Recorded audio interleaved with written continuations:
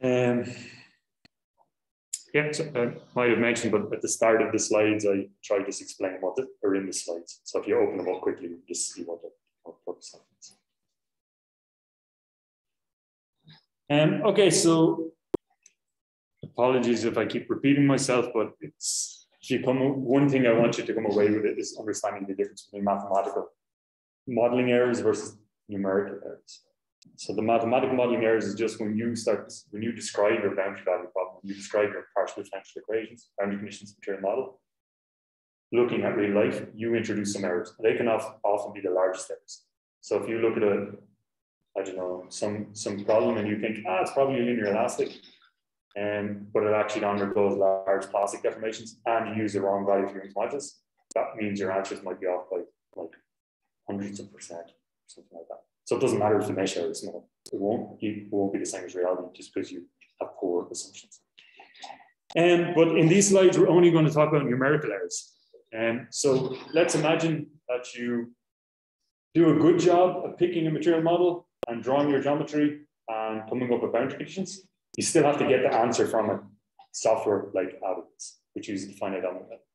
And the finite element method and other related numerical methods have at least 3 types of errors that they introduce themselves. And if you're not careful, they could dominate the solution. So even though you set up everything perfectly, you could just get a very wrong answer because you weren't careful with the numerical errors.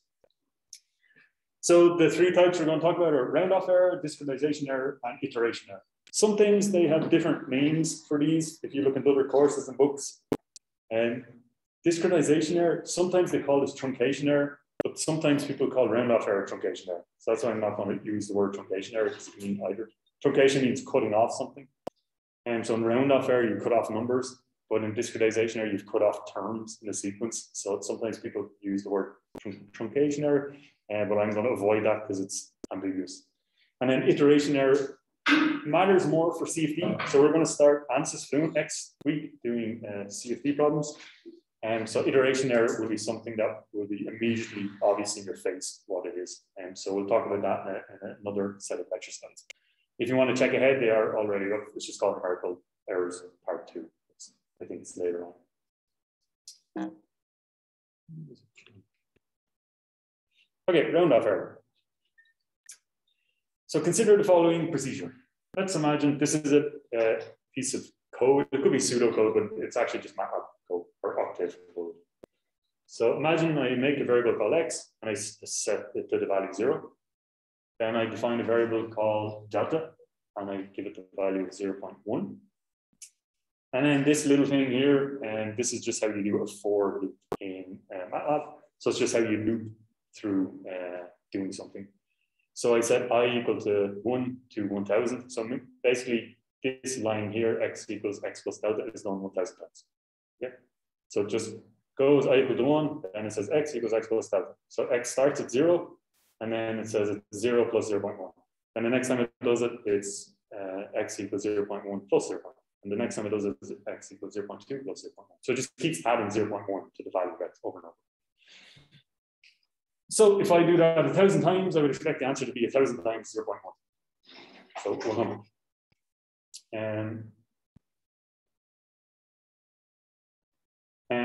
So that's fine.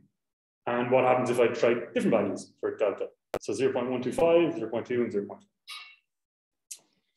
0.2. So you'd expect it's just 1,000 times the value of that is the answer. So we can try this. You can try it if you want. If you have MATLAB installed, great, but you can go to Octave-online. So Octave is like a free alternative to MATLAB that follows the same syntax. So there's an online version of Octave you can just use. So I'll do that now. And here's a little piece of code here that you can do it, write it all out, lines like this, but I just want to do one line. So I'm going to separate it by semicolons, which is like do this, semicolon, and that's the end of the statement. So I'm just going to say x equals 0, delta 0.1, 4, 1 to 1000, x is delta, x plus delta, and then I've just added the statement f print f.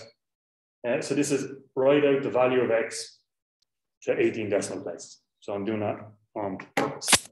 So let me just copy, I'm going to go here, link, and I'm going to copy this code.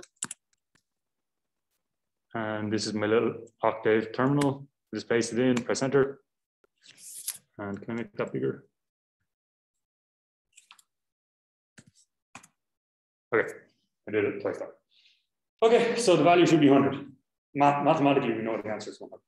But I did it on a computer, and the answer I got is 99.999999315. So let me try that again. So I'm like, okay, computers can't store numbers exactly. Sort of, that's kind of simplification. So if I do 125, it gets it exactly correct.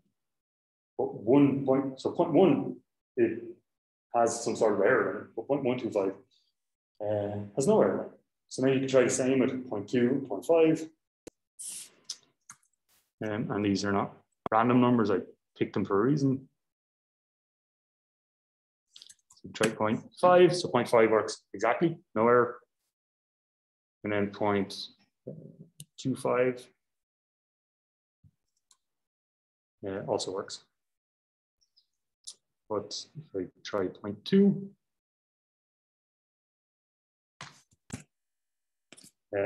doesn't, there's an error. So 0.1 and 0.2 had errors, 0.125, 0.25, 0.5 had no errors.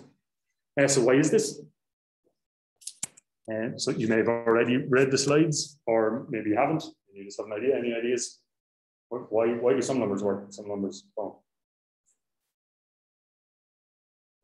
Is there something special about 0.125, 0.25 and 0.5? Some relationship you can think of?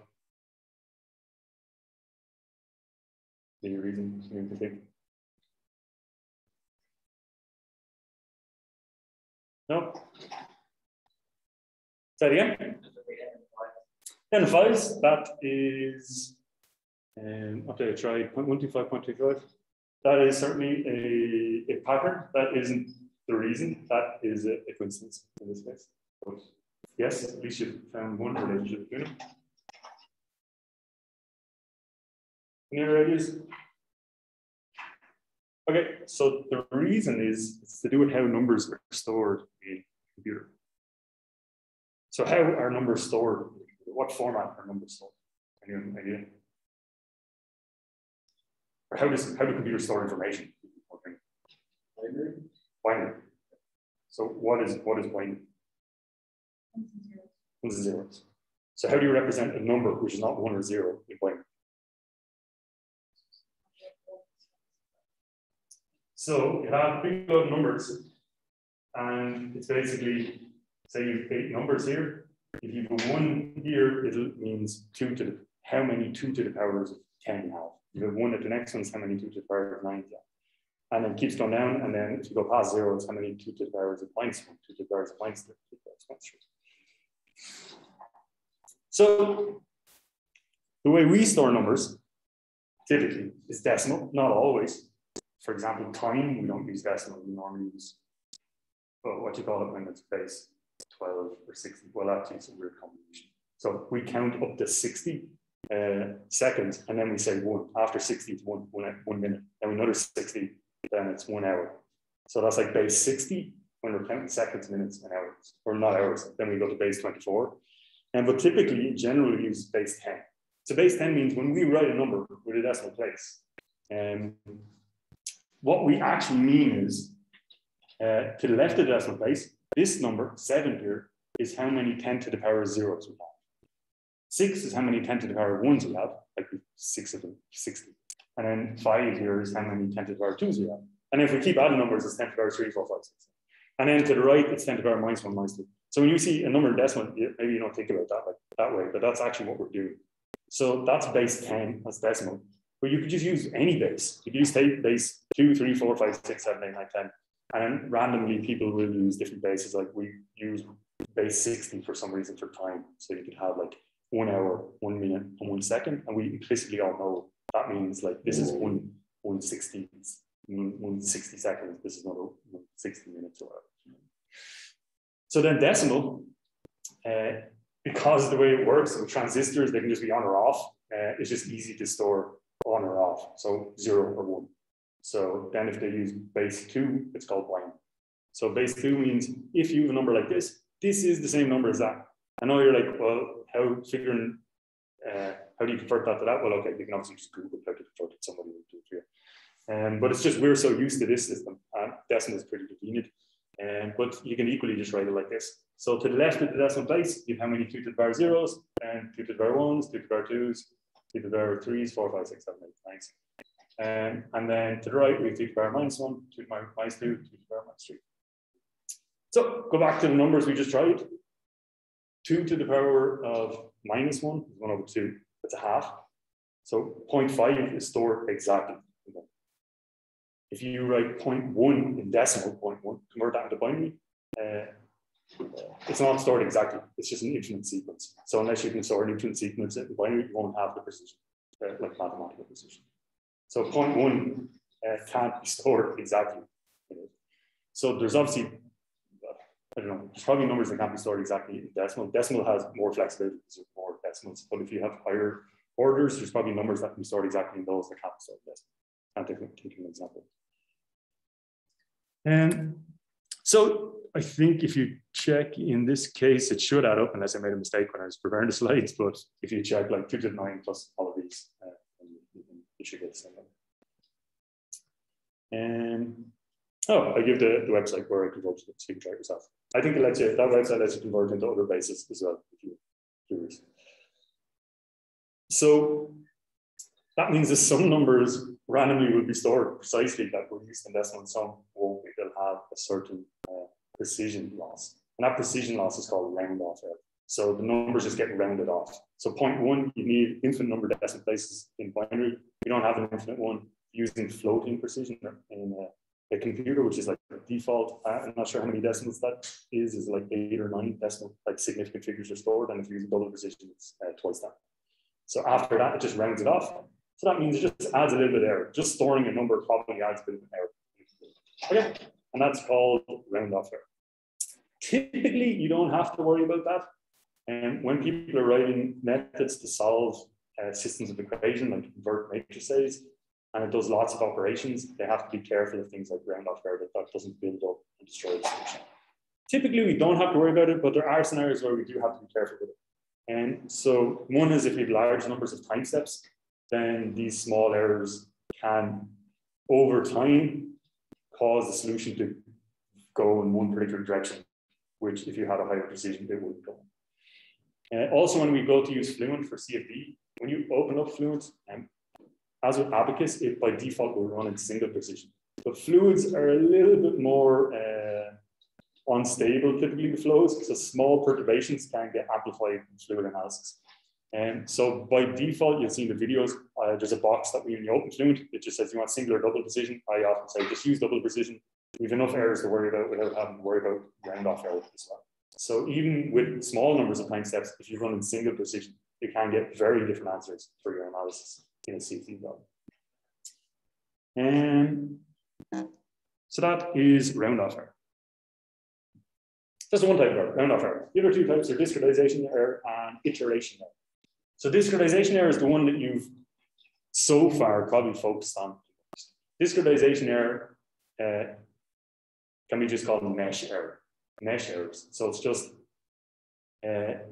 you probably already implicitly know that if you use a very fine mesh, your answer is more accurate. Okay? But we have to be careful with a statement like that. So when we say it's more accurate, it's more, the mesh errors are smaller. It's maybe a bit more explicit. So that means that it's more accurate in terms of describing the answer to the mathematical model. It doesn't mean it's closer to reality. So let's say, I don't know, if some component here like the chair, and I want to calculate the stress of like a chair. So I draw an ideal chair, and I assume that wood isn't anisotropic, it's just isotropic, and it's uniform properties, it doesn't have pores in it and stuff. I set that model up in Abacus, and I run it, and I get stress in the leg of the chair. Then I experimentally measure that somehow like with strain gauge or something like that. Let's say the strain and compare the strain. So then I have a coarse mesh, and it has an error of 1%. Then I refine the mesh. The refined mesh could have a bigger discrepancy with reality. But that's not because the mesh errors are still getting smaller. It's just that your mathematical modeling errors could it just be by coincidence that the numerical errors are cancelling out mathematical modeling errors on coarse mesh? And as you find the mesh, it could go further away. So that's why you have to be careful to quantify discretization errors on mesh errors first before you start validating it, comparing it to reality. Because otherwise, things might be cancelling out and you're not sure what's going on. So it doesn't mean it's more accurate. It just means it's more accurate at solving the solutions in a mathematical model, not necessarily calculating your real problem. Okay, so this is kind of like the tutorial. So this is the plate hole, and you're asked what was UY. I think that was the question you have to do, is calculate what UY at this point is. So UY is the displacement in the y direction. This is 1/4 of the plate, so there's a symmetry plane here. So you imagine it's flipped, so the plate's being pulled in both directions, like the horizontal direction. The hole is kind of squashed to be an ellipse. So that point would move down. We expect that to move down as a negative y. I haven't got the axis here, but the vertical direction is the axis. And then also we could look at the XX stress. You weren't asked to do that, but I'll just do it here. So if we remember what the finite element method does, is it's trying to find the solution for the displacement field in our problem. So in reality, that displacement field is a continuous function. It's a smooth continuous function everywhere that varies in x and y. And for this actual plate hole case, if you assume the plate is infinite in size, there is an analytical solution. You can actually, mathematically what the answer is. And so that's why this test case is used a lot. But the finite element method, as we know, it splits it up into elements, which are lines, and nodes. And rather than trying to calculate the displacement everywhere, it just calculates the number of nodes. And then in between the nodes, it makes an assumption about what the displacement looks like.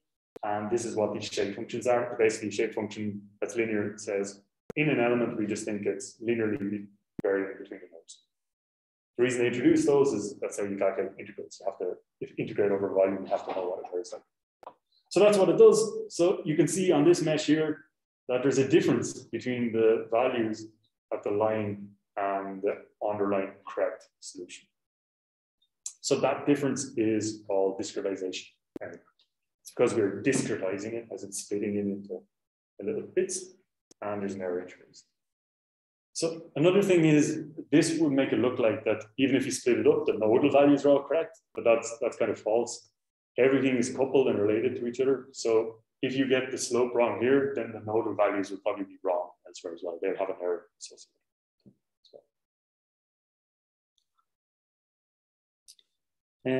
So I generated two graphs here, and I'll try to explain them to you so you understand what's going on.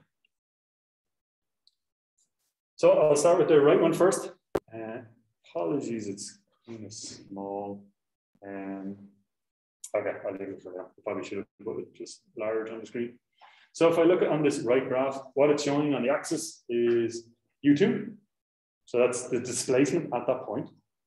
And then on the bottom x-axis, it's the element size. So I ran this plate hole problem with multiple different meshes. I just ran it, got the value at that point, and I changed the mesh, got the value at that point again, changed the mesh, got the value at that point. So I started with elements that were 200 millimeter in width. That's their like height and width on average. That's like the global C. Then I halved that to 100. So that's a refinement ratio of 2. Halved it to 50, halved it to 25, and halved it to 12 and a half. So I did 5. You only have to do 3, but I did 5. So I look at this pink graph here. This shows the answer I'm getting. So initially I get like 3.55. So I do a query in Abacus at that point, and it tells me the displacement at that point. I don't need to make a plot or anything. I'm just asking for displacement at that point. And as I refine the mesh, it drops to 3.72 or something like that. So it went from 3.55 to 3.72. As I refine it again, it goes 3.74. Then refine it again, 3.75. Refine it again, 3. And then it's only decimal places start changing. So you can see that as you refine the mesh, it approaches some mesh independent answer. And that's because the mesh error, this discretization error, is getting smaller and smaller and smaller, so that you're approaching the answer to the underlying partial differential. Okay. So if you wanted to know, well, are your mesh errors big or not, you could just make this plot and just be like, well, looking at just this pink one, well, probably once we get around here, the error is pretty small.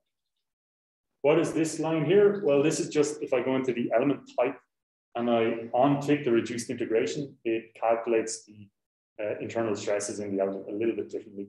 And and that tends to be less accurate for displacement, but tends to be more accurate for stress. So it doesn't matter, they'll all go to the same answer. It's just for a given coarse mesh, one might be a little more. And if you tick on, I did do quadratic, but if you tick on quadratic, you'll see a different behavior. You'd expect them to be more accurate. So that's fine. I did the same thing over here with stress. So this was stress at that point, and the same element size. So using these pink ones, the default ones, the stress will increase again. It's not leveling off.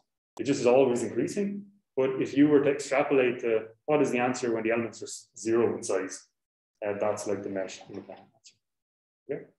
But if I use these other types of elements, they very quickly kind of converge, and then they give you a pretty accurate solution on the coarse mesh. So they're both converging to the same answer, and the same one here. It's just how quickly they get there and how far you are away at any point. That's what we're interested in.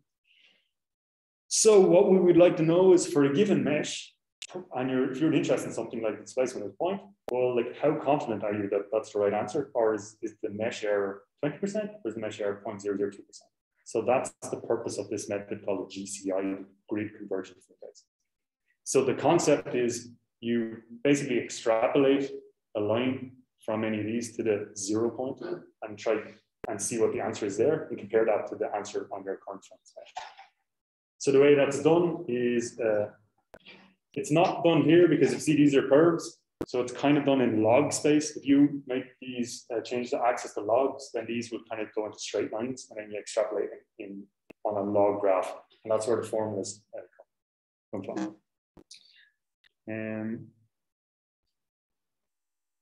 So as we reduce the size of the element size, the discretization error reduces. And then can we quantify the size of the discretization error, and can we quantify the rate at which it reduces, how quickly it gets smaller? A couple of other qualitative comments. Discretization error in finite element, finite volume. When you look at the colored pictures, it tends to manifest itself in discontinuous contours. So typically, not always, typically partial differential equations have smooth solutions. So if you look at the stress or the displacement fields, they tend to smoothly vary. Not always, by not always, I mean, if you think about a shock in front of like a re-entry vehicle coming from space or something, you get shock, which is like a step jump, so you get this kind of stuff. But in general, for stress analysis problems, so if I run a fine mesh where the mesh error is quite small, you get for any of the color fields you look at, they generally are all smooth contours. Everything looks smooth. If I do a coarse mesh, you'll see something like this. You see all these kind of jagged lines and straight lines and stuff like that. That is an indication of mesh errors. So the mesh errors make it look like that. Okay? So that's always a kind of quick way to check. You have no idea how big they are, but it's just that's an indication of that has mesh errors. And so we're going to look at the magnitude of the error, but then there's also something called the order of accuracy. And order of accuracy is not the same as accuracy. Order of accuracy is how quickly the error reduces as you refine the mesh. So if I half the element size, if I know the error is 10% and I half the element size, will the error half, or the error only reduce by 20%, or will it reduce by a factor of 4? So methods which have a high order of accuracy will reduce faster than ones with a low order of accuracy. So our linear elements are called their second order accurate, which means if we half the element size, the error reduces by a factor of 4, actually. If you do quadratic ones, it reduces by 2 to the power of 3, which is 8. But that's in displacement, and stresses and strains can reduce at a different order of accuracy. So typically in stress analysis simulations, displacements will be more accurate than stresses and strains because they're the derivatives of displacement and they will converge more slowly. Okay, so the order of accuracy can be estimated using this formula. So that's kind of like fitting a slope on the log graph. So we're moving towards extrapolating to what the 0 element size answer would be. So to do that, we're going to estimate the slope at which the answers are approaching that 0 point. And that's called the order of accuracy. We call that P. So it's a natural log of, if we have these 3 values, it's, if we have the finest mesh, F1 is the finest mesh value, F2 is the next, and F3 is the coarsest. And then or is the ratio between them. So a ratio of 2 means that the ratio of the biggest to the next smaller size is 2. And this formula assumes that the ratio between F1 and F2 and F3 is the same as well.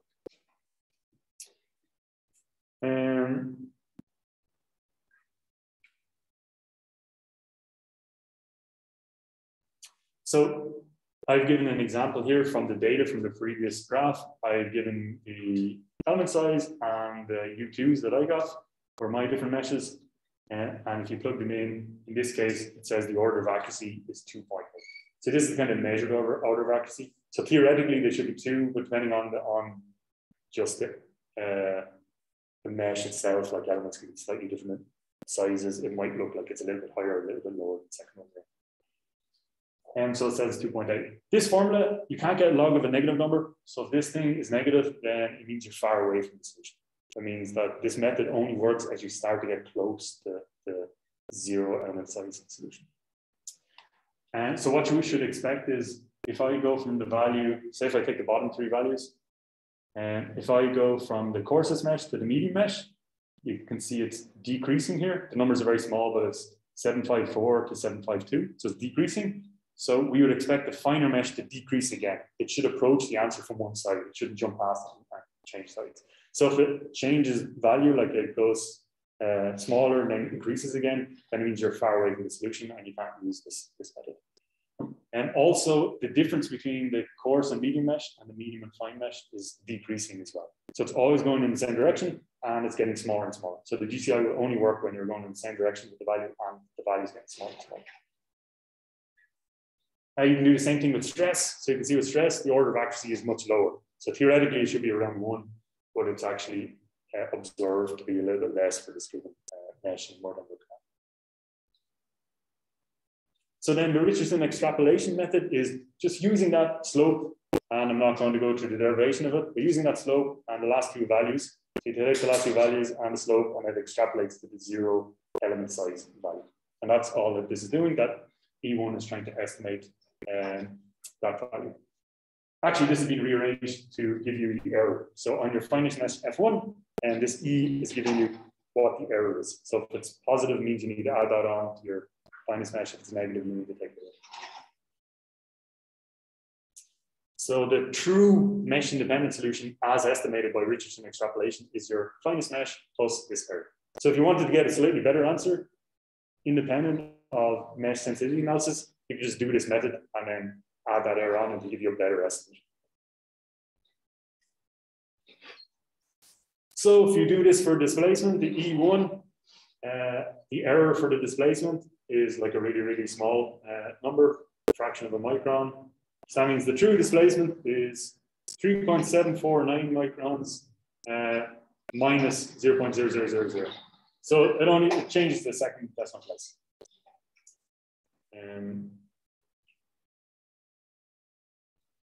So if you see 3.75, this is the value it's going to basically. So our finest mesh is 3.749. It's already pretty close. It just shows that, well, if you add the error on, it's extrapolating to tell you what the 0 element size answer is. And then you can do the same thing with stress. And the order of accuracy is much lower, means we're approaching the solution much slower. So that means that the error will probably be larger. So the error here is this value there. So our finest mesh on the pink here was 3.60, and then based on this is minus 3.5. Oh, it must be this. I must be using the values from the green one here. So it's extrapolating down to this point there. So I know we're at 40 minutes now, but just give me 1 more minute. So then the GCI method was a guy called Roach came along, and he basically said, well, if we just multiply this by a factor of safety, which he kind of broadly statistically derived, by the magnitude of the error. So 1.25 is this factor of safety, which is kind of I can't remember, statistically, it's like within a 95% confidence interval broadly. You can say the true solution is equal to the finest mesh solution plus and minus the factor of safety by the magnitude of that error. So that Richardson extrapolation is not exact. It's just based on the meshes you have. This is probably the 0 element size solution. So rather than just trying to use that probable one, just take the answer you do know, which is the finest mesh solution, and then calculate this error multiplied by a factor of safety. That's called the GCI. So the GCI is just a measure of absolute error on your finest mesh. So if you get the answer is 1 meter, the GCI might be 0.1 meters. So that means you can be 95% confident that the true answer is 1 meter plus and minus 0.1. So that's how the GCI works. Okay, and then this last slide was meant to be for you to be able to do it in practice. So from talking with each of you, most of you, it's not so easy to follow. So maybe I'll try and make a short video just showing me doing the GCI analytics or something like that. But that is that. So next week, we're actually starting on ANSYS. And so the instructions are there if you want to try and install ANSYS on your computer. And if you have any problems, let me know in advance of the lab. Otherwise, I'll see everybody. Enjoy the weekend.